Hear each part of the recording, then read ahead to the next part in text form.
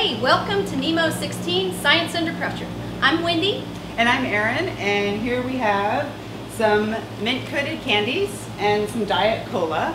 And you've probably seen this experiment before, but when we drop the mint-coated candies into the Diet Cola, there's a pretty volatile reaction. There are a few theories about what makes the reaction happen. When we mix the mint-coated candies with the Diet Cola, there's a volatile reaction. We know that the sugar of the mint candies and the carbon dioxide in the cola create a geyser. And there are two reasons for this. One is the sugar mixing with the carbon dioxide, and the other is that the pores in the candies invite the carbon dioxide inside the candy away from the liquid, creating the reaction. We actually asked a local troop of Cub Scouts, 912 here in Key Largo, to help us with this experiment. So take it away, guys. Hello, Key Largo. This is Pack 912. Open it and get it. There. Okay.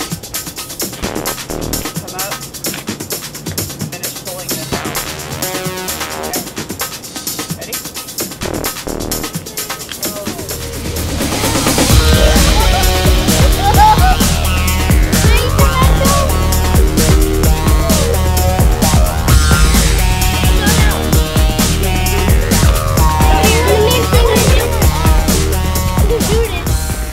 Thanks, Pack 912. Now, what do you think will happen when we do this experiment in the Aquarius habitat?